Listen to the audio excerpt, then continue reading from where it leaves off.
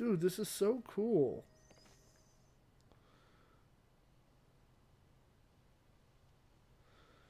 I know this is going to sound silly, but they even added the detail of everything being slightly blue.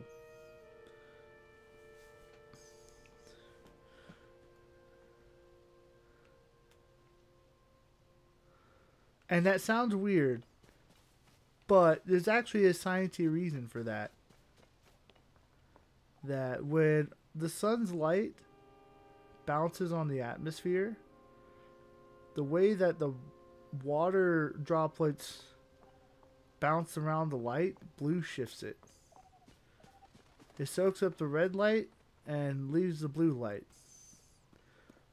thus making everything look bluer. Kind of like what they did here.